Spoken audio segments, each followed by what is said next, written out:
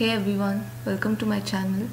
So I've already posted a couple of videos, but this is the first time I'm actually speaking on this channel.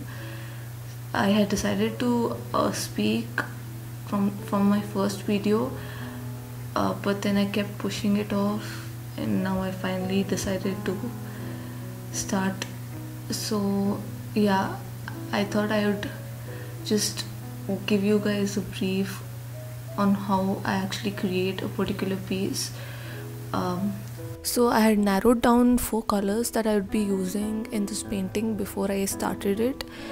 I just chosen them from the color wheel, and as the painting progressed, I decided to use white, which I hadn't thought of, which I hadn't decided on using later on for the bird. I also used a reference picture for the bird.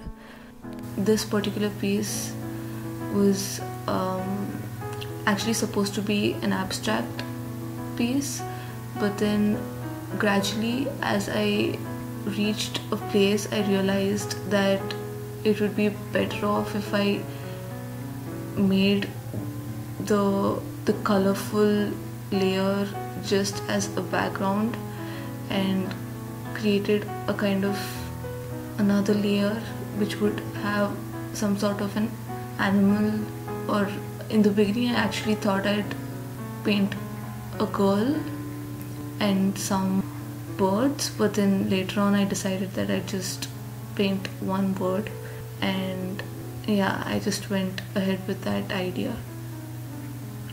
Yeah, so I think I've covered most of the process that was involved in creating this painting.